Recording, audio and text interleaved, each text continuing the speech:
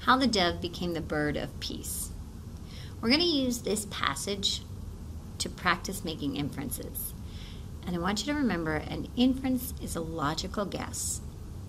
But in order to make that logical guess, you need two things. You need a context clue and background knowledge. So when you're reading a story, your context clue is something you read that triggers something in your mind. So you have a context clue plus background knowledge, something you already know, and they lead you to a very logical guess. You're reading between the lines. It's not in the text. It's something that's not in the text, but the author expects you to know. So we're going to read the story. I'm going to go ahead and read the first section and make one inference for you, and then have you go ahead and finish the rest of the inferences. If at any time you're confused or you're not sure if your inference is correct, please feel free to call me over and I'd be happy to help you, okay? All right, so before the story starts, there is an introduction here, and I hope you take the time to read it. It talks about how in the 1990s, schools in the country of Azerbaijan used this story. They were in the middle of a terrible civil war, and this was a story about peace that they shared with all the students. And it's a very sad but a fascinating story. So the story begins here, and I'll read this first section. Long, long ago, there were two Shahs, kings, who lived in the kingdoms in the east, and who held grudges against one another.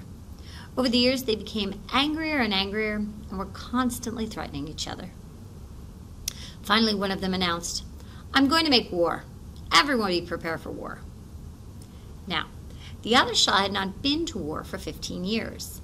Therefore, he had nearly forgotten where his armor and battle clothes were stored.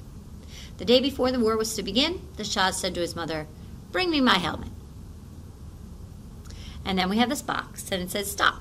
Write one thing you can infer based on the paragraph above." And then, how do you know this? Context clues and background knowledge. Well, I can infer that the Shahs had a big fight a long time ago. I know this because when I read this sentence here, who held grudges against one another, over the years they became angrier and angrier.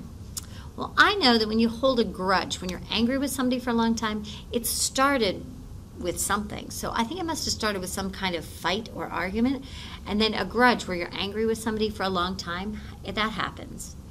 And then they become angrier and angrier. I know when I was growing up, I had a really bad fight one time with my best friend. And we had a fight, and then we were mad at each other for, oh my gosh, maybe a year. And we didn't talk to each other, and it was really terrible. But a grudge, that's holding a grudge, and that often starts with a fight. So there's my context clue. And then I know that when you are holding a grudge, comma, it started with a fight. Okay, so I have my inferences that they had a fight a long time ago. My context clue is that sentence, and I know that if you're holding a grudge, it's because you had a fight. All right, so that's it. So you're going to keep going. You're going to read the next little section and make an inference, and it tells you what to make the inference about.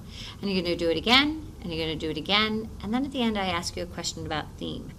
And if you need to come back later in the week after you've done a theme lesson, that's fine. If you already know what theme is, that's great, but don't forget to answer that one. Okay, and that's all you're going to do. And as I said, if you're not sure your inference is corrected, just raise your hand and call me over and I can check them. Okay, good luck.